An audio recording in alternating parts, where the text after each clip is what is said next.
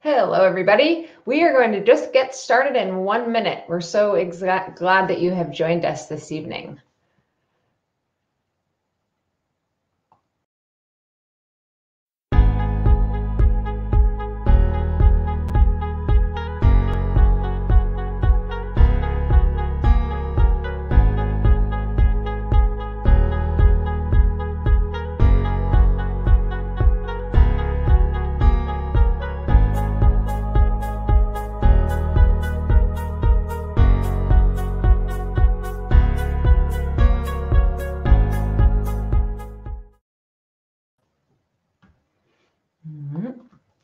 Hello, everybody. I am so delighted that you have joined us for our October Fruition Local Food Showcase.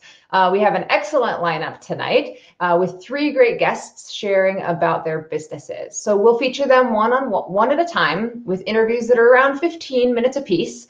And we'll have photos to accompany their stories. And we also have 2 prize giveaways that will happen after the second and third interviews.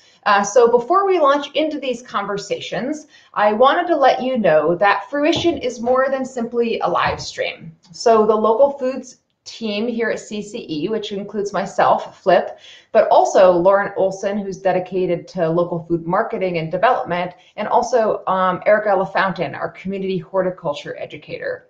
And we define local food collectively, not just thinking about what you're purchasing or buying from neighboring producers, but also what you might grow or preserve at your own land at any scale, from a pot to a big old landscape to foraging. So when we think about that local food, our Fruition blog offers insights about how you can find and source great products from producers such as the ones that you'll meet tonight, but also tips to help you do it at home yourself. So some recent highlights on our blog include a post about how to plant garlic, which it's this time of the season. Even though it's wildly warm outside, we're getting up to that time. So there's photos and tips about that. We also have a post with an interview we did recently with Garden Share, because they're offering their first ever restaurant week, which is happening right now. And we also recently had a chance, our ag team took a whole bus full of producers earlier in the summer down to Essex County to visit farms down there. And so we have a photo essay all about that. So if you want to see more about the Fruition blog, we invite you to check it out, because we've got some good things over there. And if there's any topic that you want to learn more about that will help you get more excited about being an active part of our food system and understanding agriculture in our region, reach out anytime. So I want to give you the lay of the land for tonight's program. So first up, we have Dan Kent of Kent Family Growers. And then we'll talk with Lynzie Schulte, who recently started a vegan cafe in Potsdam called Foster the Plant. And we'll close out the program on a fun note, meeting Dana Lancaster, who raises alpacas at Rock Hollow Farm. So a really diverse mix, and we're so excited to hear more from all of our guests. But before we launch into these conversations, we want to hear from my coworker, Lauren. She's got the scoop on tonight's prizes. It's free to enter for a chance to win. And so she'll tell us what are the prizes and how folks can enter for a chance to get their name in the hat. Hey there, Lauren. Hi, Flip. What a great October evening we have here. Yes, I certainly had a beautiful day outside and tried to get as much done as possible. Excellent light. What do we got on the docket for prizes this evening? Yeah, so for tonight, we've got a couple prizes. First off, we have a $25 gift certificate to Foster the Plant Cafe in Potsdam. And also a nice cozy fleece blanket from them, so you can have a nice meal and be warm and comfy at the same time. So that's pretty cool. And then we have a hand-knitted alpaca headband from Rock Hollow Farm. And you'll learn all about the alpacas, and you maybe can guess which alpaca the headband came from. So some pretty cool prizes, I think. Awesome. Yeah, I am excited to hear more from Dana about those very interesting animals. So we'll meet back with you in a few minutes, but before we do, you should let people know how they enter for a chance to win. Yeah, so to enter for a chance to win tonight's prizes, you can click the link below in the comments, and by clicking that link and filling out the prize form, you will be signed up for our Fruition Local Foods blog if you aren't already. but also entered for a chance to win. And if you've already filled out the form from previous showcases, be sure just to enter again tonight and just click the appropriate box. So everyone tonight has a chance to win a prize. Excellent. So I'll see you after the second interview then, Lauren. Yeah, sounds good. Okay. Excellent. All right.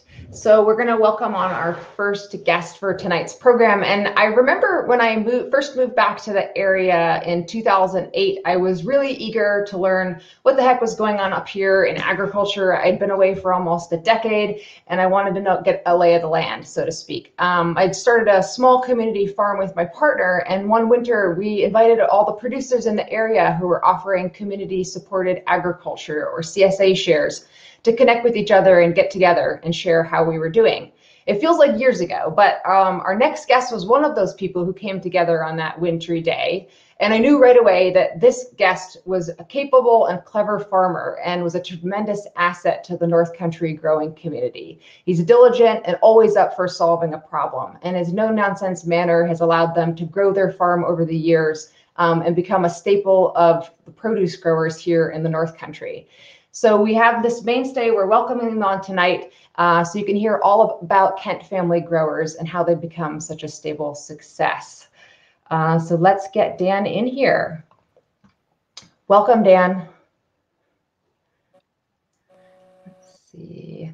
Okay, so I see Dan, but I don't hear him. There we go. Hey there, Dan. I'm not sure if I'm coming through, am I? I can hear you. Can you hear me? Hey, yeah. Okay, great. Now I can't see anything. Okay. Yeah, so welcome to Dan. the program tonight, Dan. I'd love it if you could just share with us, tell us more about the farm. Maybe what was your original inspiration for starting Kent Family Growers nearly 20 years ago?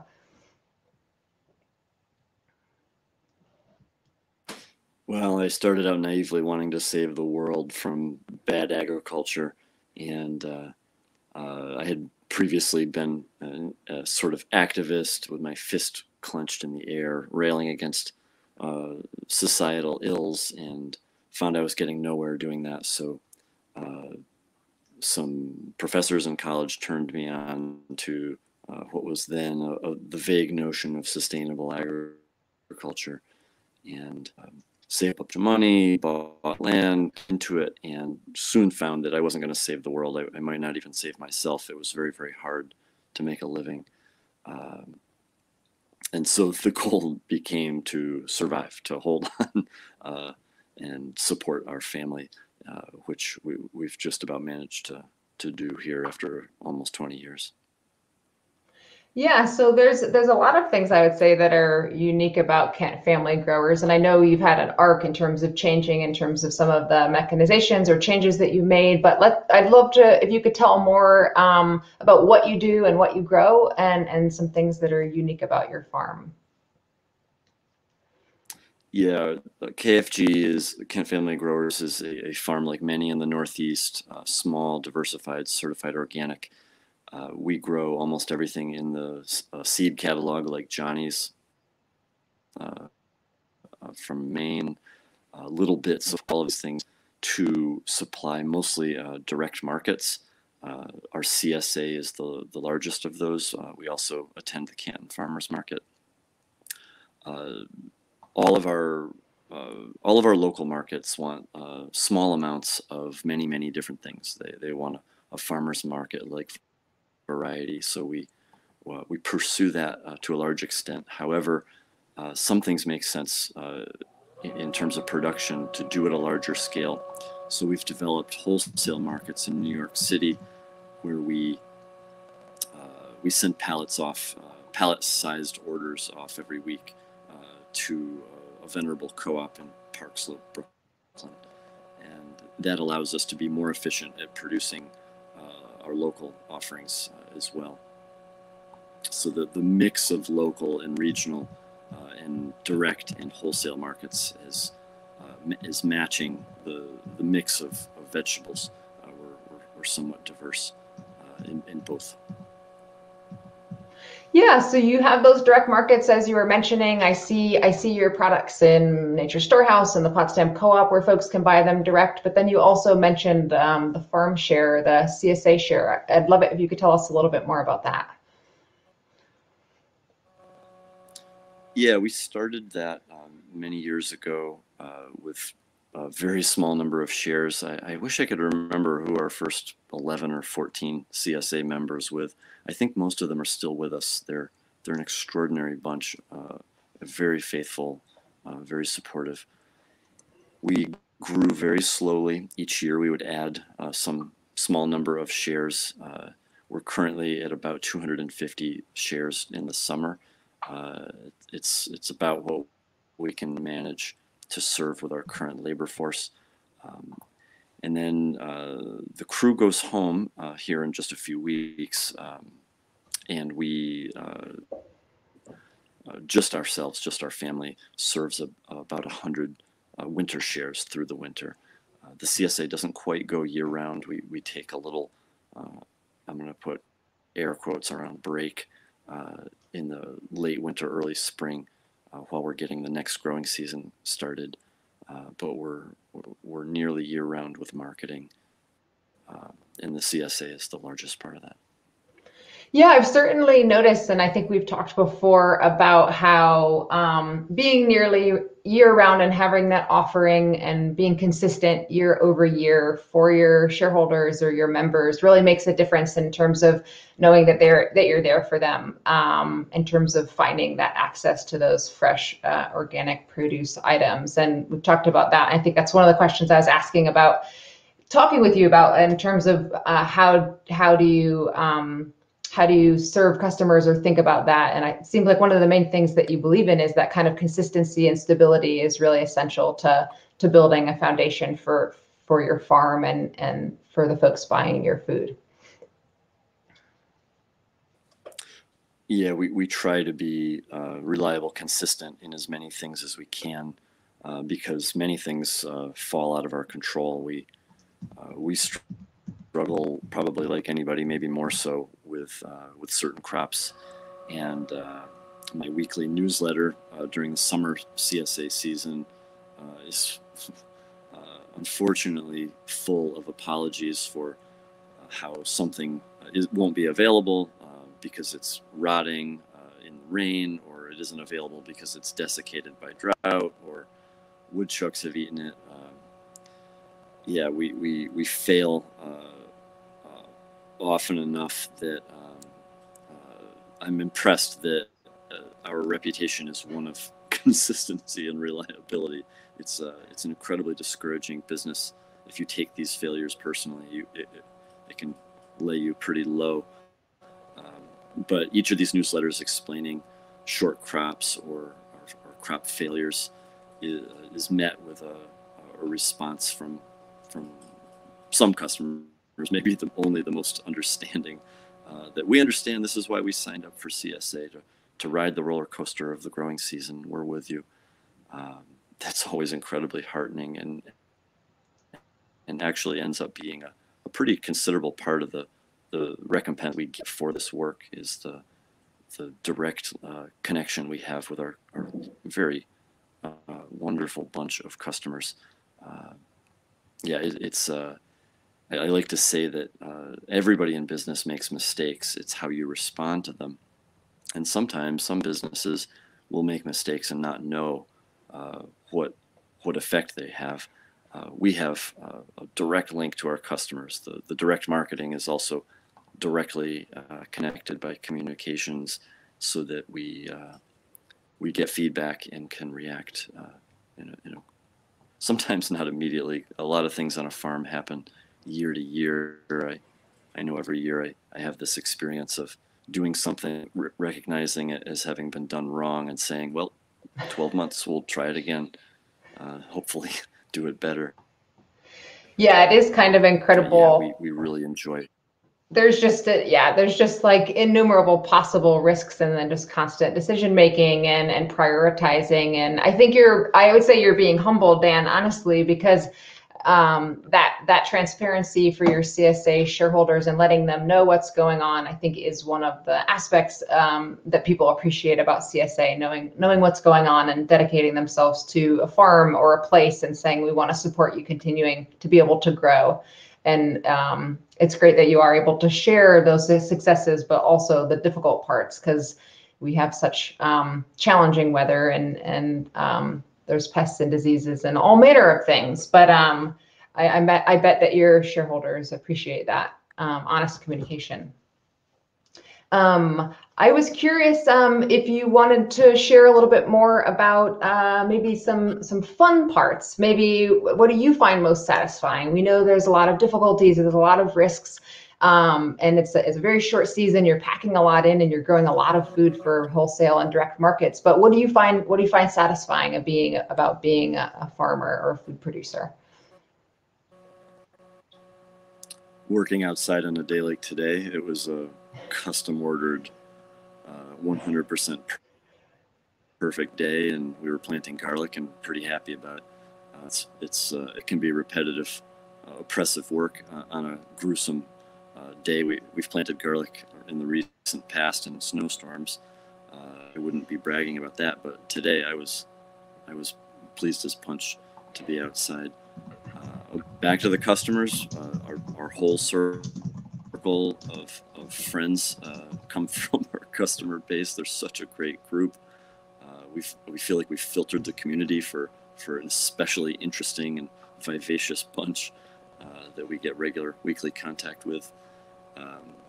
The relationship we have with our workers is extraordinary. We work 10-hour days, and if you have to spend 10 hours a day with people, they should be good people, and boy, they are. We hire men from Mexico every year with H-2A visas, and though there's many heartaches associated with that program every year, the overall experience is just sublime. They're wonderful people that I adore and am thrilled to work with every day. So those are some of them, the things that are positive. Yeah. Excellent. I guess I'm curious. We talked a little bit about how we wanted to feature you on the program, and you said, sure, well, I'll do it, fine, but you weren't necessarily seeking necessarily. I think you have high CSA retention, and your CSA is often full, but I wanted to get people to know about Kent Family Growers and what they do and how they do it. So it sounds like you have the demand and you have the customers that you want, whether they're wholesale or direct for the most part. But what would be your advice for community members who are interested in being a more active part of the food system or getting involved in some way? Start a farm. There's room. I think we have a large waiting list, both summer and winter, that we're, because of labor issues, again, back to that visa program, we struggle to staff up to increase our acreage and mechanization for a variety of reasons to meet demand. So get started. It's about like becoming a doctor. You'll invest about the same amount of money and the same amount of time, and it's almost as hard, but not quite. So we need more doctors too, actually, and nurses. So farming or medicine, either one, go for it. You do get to be outside, though, for the farming. Yeah, hospitals, I wouldn't do so well working in those fluorescent lit hallways. But yeah, the demand for CSA is there. There's also, I think, demand serving local schools. New York State has quite a bit of money sloshing around to buy local produce to make its way into schools for kids to eat fresh produce. And I'm not sure that there's anywhere near enough production to satisfy even our little local circle of schools. So yeah, and I'm happy to mentor people. If anyone wants to get started, I did a farm apprenticeship in Maine with some folks that didn't really know what they were doing. But I would like to better mentor than I had, and I've some really helpful things I could probably tell you not to do, and maybe a couple to do also. Well, we're glad that you've stuck it out with the highs and lows of and the challenging market that we have in general here in the North Country. We're closing out on time, but I was wondering if there's anything else you wanted to share with our listeners about plant family growers, or about local food, about the food system. Any other thoughts that you'd like to leave folks with?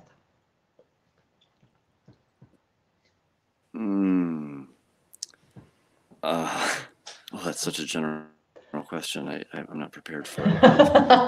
I'll show a nice flower photo while you're thinking of it. Okay. No, here it is. I believe that the North Country should identify itself by some food item. We should be like Maryland is for crab cakes, or Napa Valley is for grapes. And I think that it should be parsnips. Somebody in Minnesota tried to make rutabagas a thing to hang their hat on, and I'm not sure that's what we should try. Let's go for parsnips. Somebody make a delicious parsnip fritter restaurant that specializes in parsnip fritters, and put ourselves on the map for that. I'll grow them. A couple other people grow them. Some food entrepreneur gets the fryer going, and St. Lawrence County is famous. All right. So maybe Lynzie needs to install some fryers at Foster the Plant. That's what I'm hearing. Those could be vegan, right? It's possible. I don't know if she's up for it, but so that means there's room in the food system for this this new venture. Will you? I'm glad that you've joined us tonight, Dan.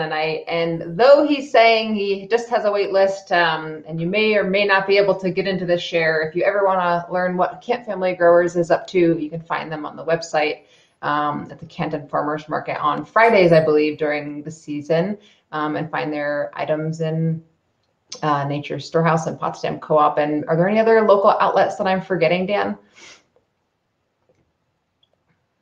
Big Spoon Kitchen. Oh yes, regularly on the mood. Yeah, regularly on the menu at Big Spoon. Well, we appreciate you joining us tonight, Dan, and I hope you get some rest. I'm sure you've got lots of roots to dig over the next few weeks. You bet. If it ever gets cold, then I guess you'll get to dig those parsnips. That's right. We're waiting for some cold. Excellent. Well, you take care, and yep. We'll get Lynzie in here in just a moment. Have a great night, Dan. Thank you so much for joining us. Good night, everybody. Okay, so let's see if so I'm just seeing. Are folks seeing the photos? Someone just said that they weren't seeing the photos. Okay, yeah, okay. Well, all right. Well, Dan Kent actually just mentioned Big Spoon Kitchen. Big Spoon Kitchen is actually one of the 12 participating food businesses this week in Garden Share's Restaurant Week, which also includes Foster the Plant Cafe, who you'll hear from in just a moment. So if you haven't heard about it yet, check out Restaurant Week either on Garden Share's Facebook page, or you can check it out on their website, gardenshare.org. Basically, there's 12 participating businesses, and they all are sourcing or featuring local food at somewhere in their menus. So support them this week. I believe it's ending on the 23rd, so you've still got a few days to visit Foster the Plant or one of the other dozen participating businesses for Restaurant Week. Let's get Lynzie in here just a moment. So I guess in keeping with that theme of first encounters, I mentioned, I remember back when meeting Dan, I also remember exactly when I met our next guest, Lynzie. She and her husband and their young family had just moved to Potsdam a couple years ago. And I think pretty shortly after she moved and they were settling in the area, she reached out to us at the Ag and Food Systems Department. She wanted to know what was going on in the region. Farmers that were that she could source local produce from, and she wanted to learn more about our Farm to Table initiative, where we were offering free professional photo shoots to farms and food businesses here in St. Lawrence County. And within the year, she had opened up a brand new cafe in downtown Potsdam. I think, I mean, could be wrong, but I might say it might be Potsdam's first ever vegan eatery. And on the walls of her cafe, she featured some of those photos from the photo shoots, and since has had one of her own. So we really welcome her joining in so mightily to the food system and the scene here in Northern New York, and doing it with gusto and enthusiasm. And actually just newly this year, she also joined Cornell Cooperative Extension on our board of directors. So we really are glad to have her on, bringing her passion, enthusiasm for healthy communities and healthy food options. So we'll get Lynzie Schulte in here so we can learn more about Foster the Plant Cafe. Hey there, Lynzie. Hey. So we'd love to learn more. Tell us about Foster the Plant.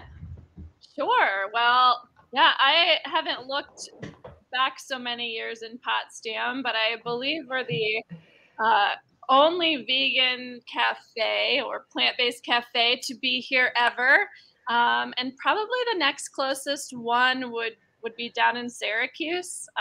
So we're definitely trying to reach out to that group of individuals that have gone plant-based and vegan, and yeah, it's exciting up here.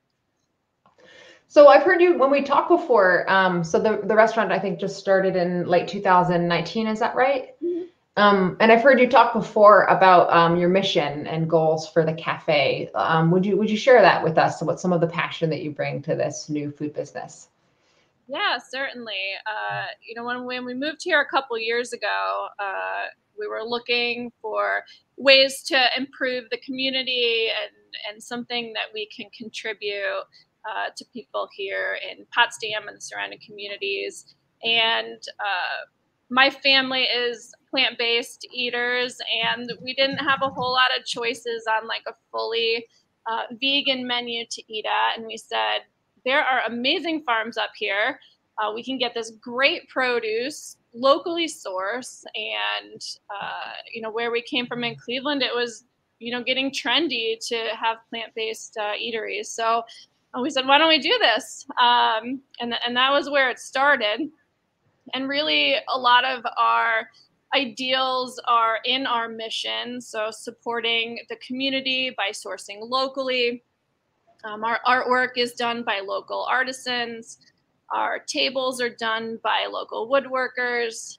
We really try to support those that live here in the community and showcase all the talent that's here right at your doorstep. Oh, isn't that pretty? The chairs in the picture, those plastic ones, they are upcycled plastic chairs that have been melted down from plastic and repurposed.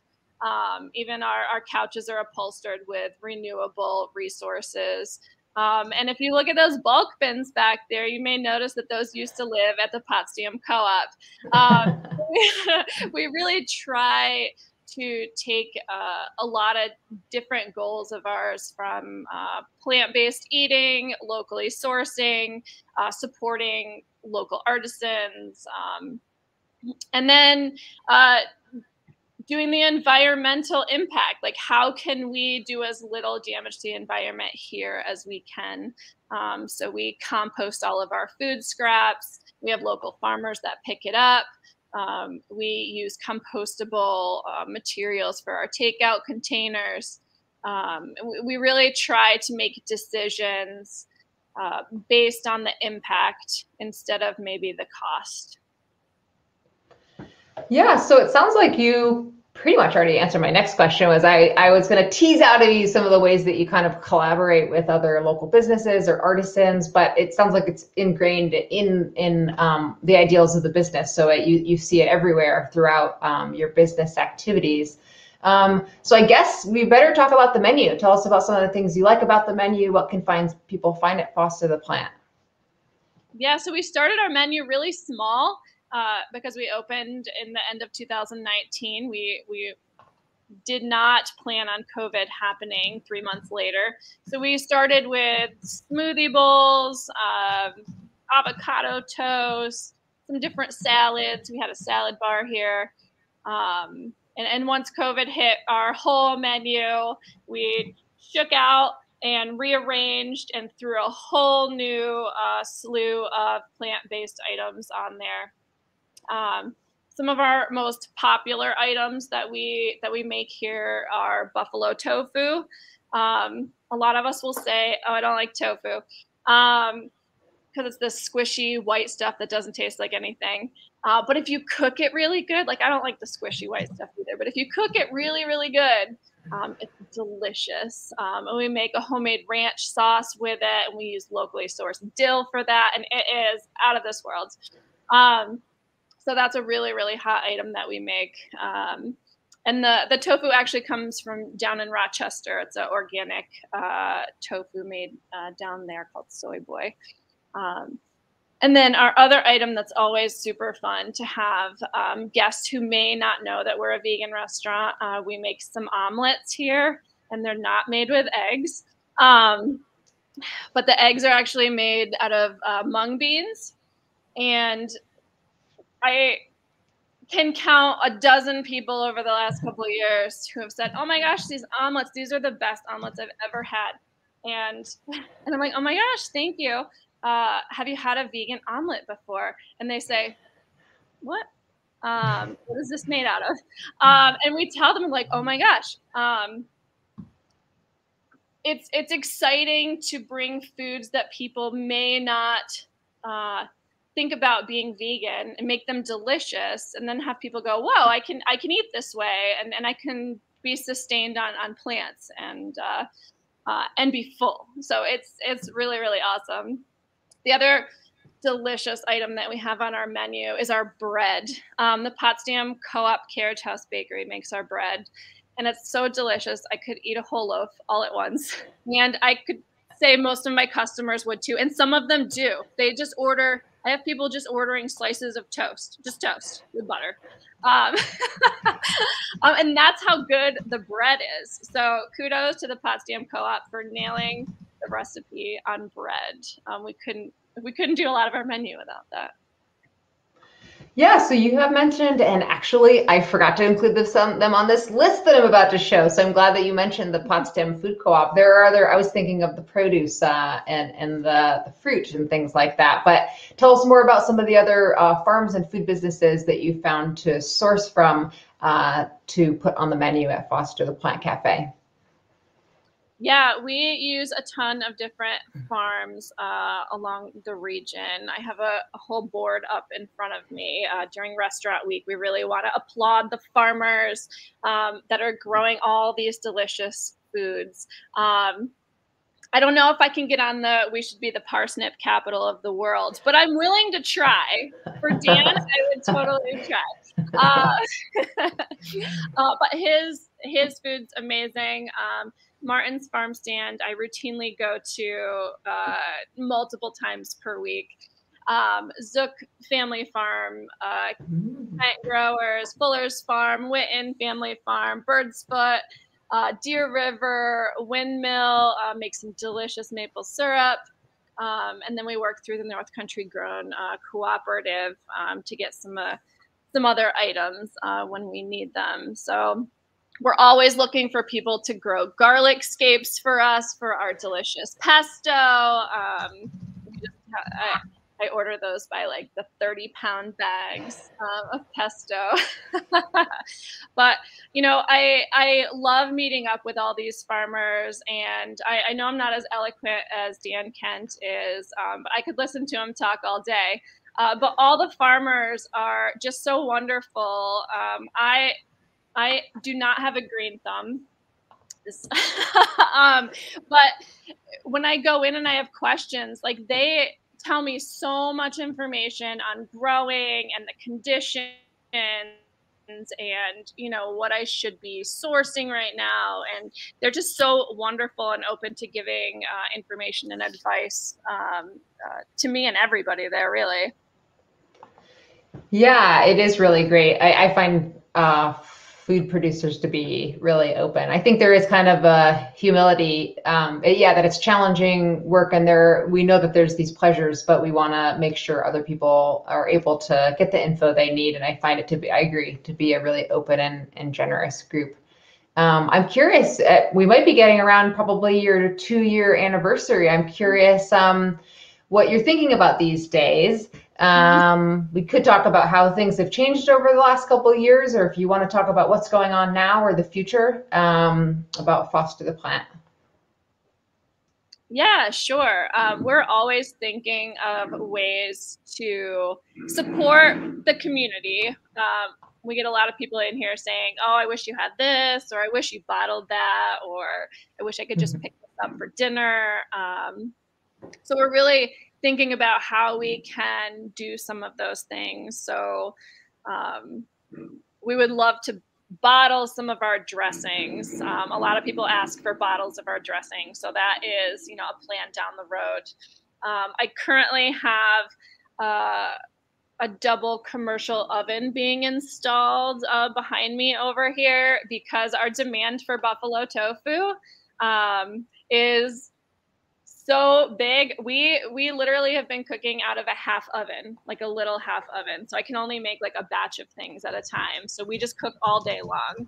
So now we're going to be able to like times that by a dozen at one time. So me and the staff are just so excited to be able to cook faster and do more food.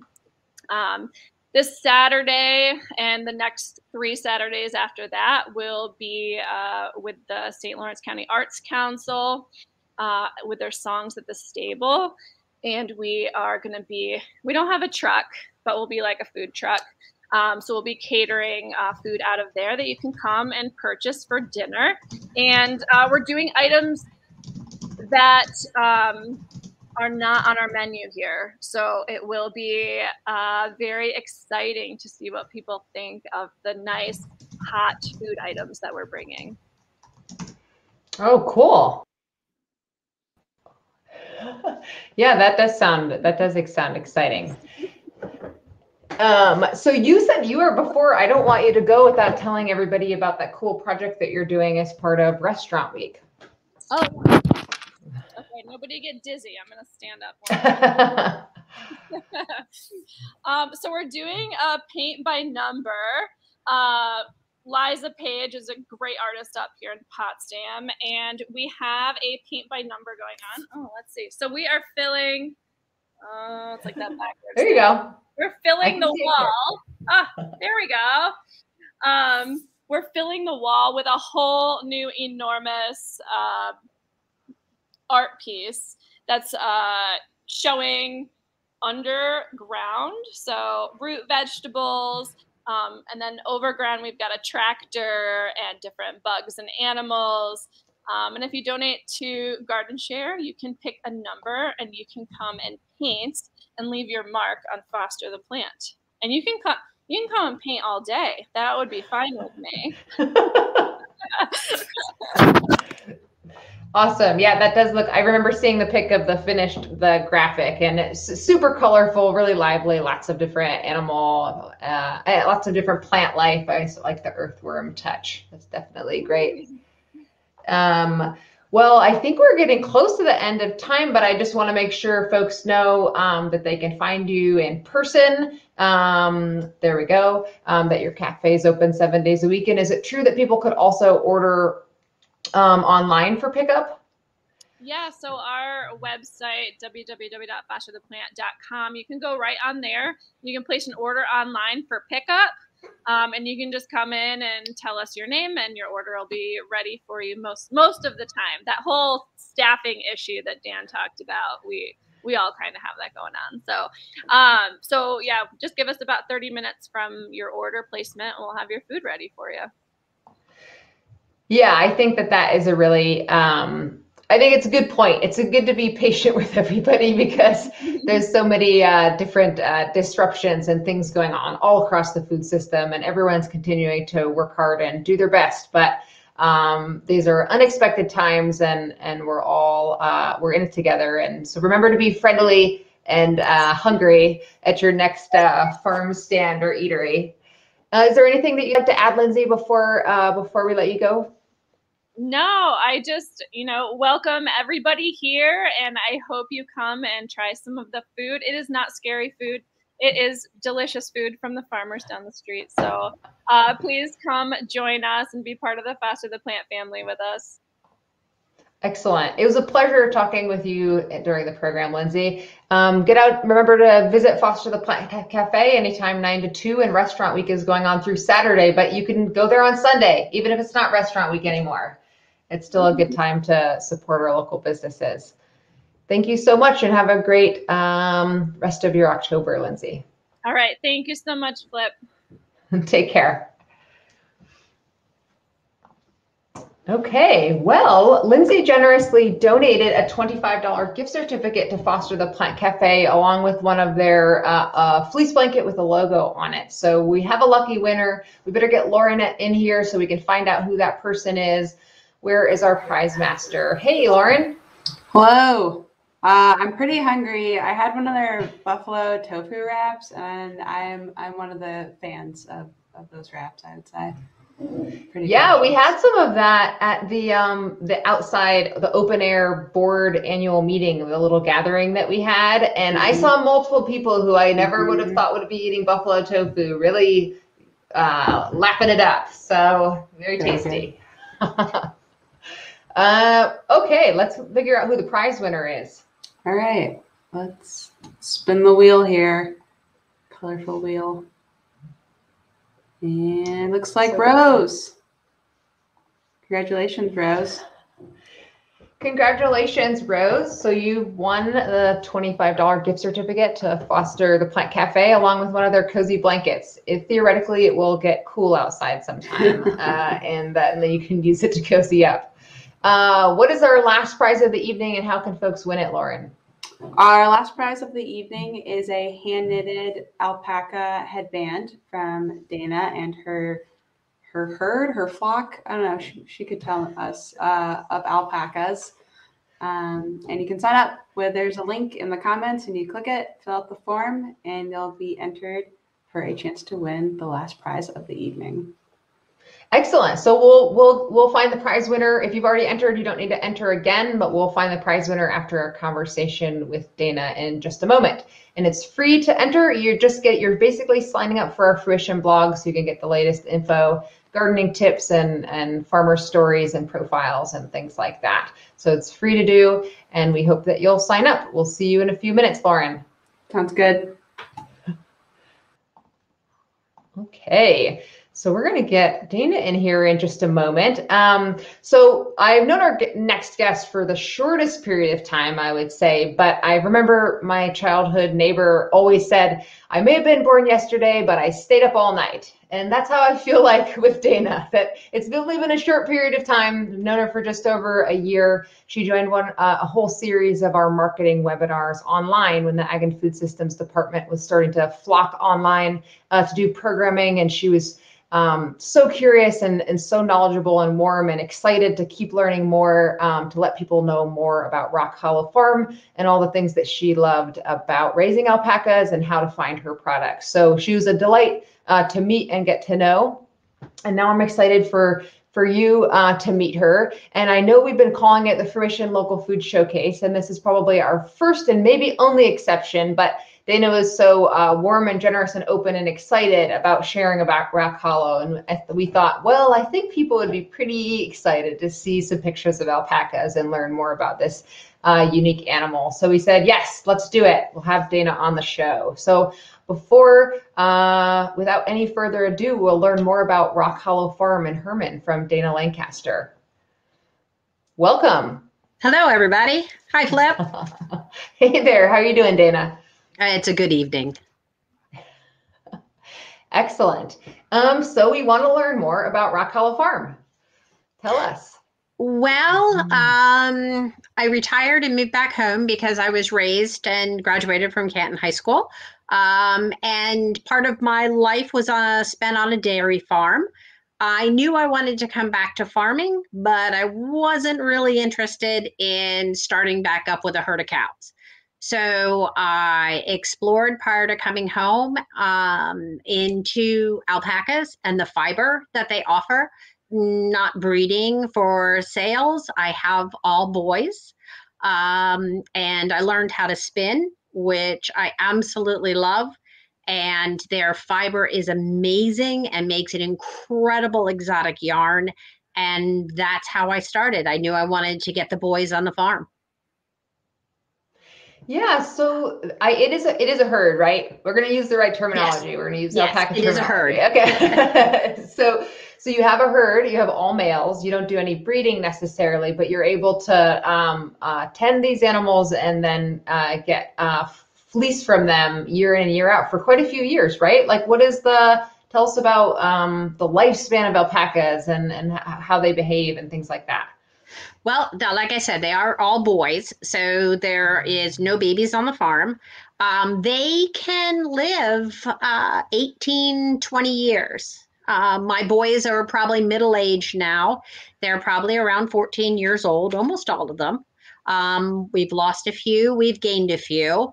They are shorn once a year, and it's super easy to process their fleece. They don't have lanolin like sheep. So there's not that grease involved. So it's very easy to handle. And as I said, super wonderful to spin. Yeah, I can tell it's very clear when we visited your farm and got to take some photos. A beautiful property in Hermon, but I could tell you have such fondness for the herd. And I can't say I could keep track of all of their names, but it's impressive to me how you're able to actually tie, my pictures are going the wrong direction, but actually tie your hand knit items to specific, to which animal they came from. And I think that that's really neat and unique, not just the warmth and the capacity of the alpaca as a fiber, but also that connection to specific animals in your finished product. Yeah, absolutely. The yarn is actually sold by all the boys.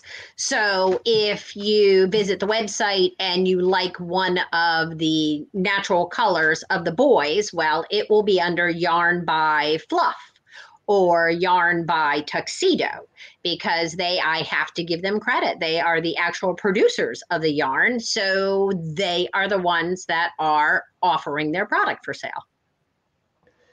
Yeah, it is incredible. So how you chose alpacas. Tell us a little bit more about the fleece. You mentioned that they're not being lanolin. What else do you like about alpaca fiber? Well, alpaca fiber is actually warmer than sheep wool. So it is a hollow fiber, so it traps the air inside the fiber, so it makes it that much warmer on the scale. I felt that was a wonderful fit for the North Country. It works beautifully knitted into things like cowls and headbands and hats, mittens and half mitts.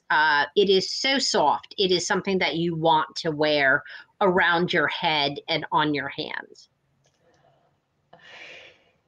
Yeah, that is pretty neat. I remember seeing you just recently, actually, at the open air craft food and wine market in Madrid, and your beautiful setup there. And it sounds like you probably people come out of the woodwork wanting to probably learn more about alpaca and the fiber and the hand knits that you knit. Well, yeah, and when I get to go to these, and if it's a picture that I think you're showing, my daughter is in the picture with me as well. I really enjoy sitting there and spinning. Brings a lot of people over. They have a lot of questions, but I just love to share about, how this yarn comes about and what the alpacas have to offer as a fiber animal versus just having babies to sell. So, people don't understand sometimes where yarn actually comes from, how it's twisted, how it, just by treadling a little wheel, it can become such a fantastic knittable item. So you have I had to I might have forgotten all the great terms that you taught me, So you have quite a few different things available. Someone could buy roving, but they could also buy yarn or finished alpaca knit products. Is that right? Sure. So the neat thing about the alpaca fiber is that it can be utilized at any different stage. So you can market the fleece right off the animal. So it comes specifically with all the wonderful hay and dirt and everything else associated with it. And then that person can take that piece of fiber and go straight from, off the animal to whatever product they wanted to do. I also sell roving. I send then the fiber to a mill. It comes back in spinning roving. So that can be used by other spinners. I sell the yarn after I have spun it. And then, of course, finished products that I have made with their yarn. Yeah, if I remember correctly, you actually came at this in terms of being a producer or raising alpaca from your love of fiber and being part of other fiber groups before raising your own animals. Is that right? Yes. Yeah. It really started by touring some farms down in Pennsylvania before I moved back home. I joined a guild down there and really was just enamored by all the talent that is offered by all the people that work with different kinds of fiber, whether it's rug hooking or weaving or doing needle felting or wet felting. There's just so many different things that you can do with fiber. That's amazing. So I love if you're about 7 years in with Rock Holler Farm. I'm curious if there's anything you want to share that's coming up that might be changing, or if there's anything that you find particularly satisfying as you kind of settle into this routine with your favorite herd. Anything else you'd like to share about the farm? Well, I do want to share one thing. I could never do any of this without my husband. He is such an integral part of the farm. It's never a single person's thing that they do, as the other presenters also shared as well. So he's a very, very big part of the farm. I have started the website. I work at updating it the best I can. But I do encourage people, if it's something that they see that they like, to contact me just by a text or telephone or through the email that goes on. And I'm more than willing to answer any questions. I have hosted people out to the farm before and more than willing to share what goes on, from the spinning to the animals themselves. Before we let you go, though, Dana, we need to solve this riddle. What is this whole thing about spitting? What do we need to know? Is it true about alpacas spitting, and what's going on there? Okay, so yes, alpacas spit. That is their defense. That is their attitude. In my herd, they will spit with each other. They get in personal space. They get upset. Somebody stands too closely. However, it is extremely rare that literally an alpaca will just come up, look in your face, and spit on you. I can't say it hasn't happened with Fluff. He's a unique one. However, normally, if you don't want to get spit on by an alpaca, don't stand in between the two that are spitting. I mean, I think that applies to just every creature. Like, if there's any spitting going on, don't stand between them. Avoid it. Stand right away, yes. I feel like we would all be better with that advice. It's not even alpaca specific. Well, excellent. It's really been a pleasure to have you on the program today, Dana. I hope folks will visit your website and then reach out. It sounds like you're very open to finding what folks are interested in, giving them the information to find the product that they want. Absolutely. Absolutely. Very cool. Thanks for joining us, Dana. Thank you, Flip. We'll talk to you soon. Sounds good. Okay. Bye-bye. Take care. Well, awesome. We just had fun. Lauren and I got a chance to go out to visit Dana's last month, and they're beautiful animals. They're certainly, we didn't get into that really, but they're not like you're not like going to get up close and give them a big hug. That's not really a good idea, but just an incredible and very resilient animal. So we have a chance you can win. You just heard how soft and warm they are. Dana has donated an alpaca headband, so we better get Lauren in here so we can find out who the lucky winner is. I'm gonna spin the wheel of fortune here. All right, let's do it. Flashy something. Let's see. Maybe warm out now, but it's gonna get cold. And Erica. Awesome. Congratulations, Erica. We will email you with the details about how you can get your mitts on that warm headband. So thank you all so much for joining us this evening. I don't think I said it yet, actually, but our next program is the third Wednesday of next month, and I don't know if I can quickly do the math. I think it's November 17th, but we hope you'll join us then. We have one of the producers, the Killian Biohoff, which is a biodynamic organic beef farmer in Governor. So we look forward to talking with Suzanne next month, and we'll get two more guests, and we'll let you know this month who they are. And before we forget, you have a few more days to be involved with Garden Shares Restaurant Week. So there's a couple more days. Find online the dozen participating businesses. Go out, you can eat in or take out. There's lots of different options. So we hope that you'll enjoy some good local dining over the next couple days. We have one Big Spoon Kitchen, as we mentioned, that Lynzie, that Dan, they source from Dan. So there's multiple kind of interconnections in our food system, folks supporting each other and working together to make it all happen. So we hope that you'll get out there and eat some tasty food. Join us next month on November 17th, and have a great autumn.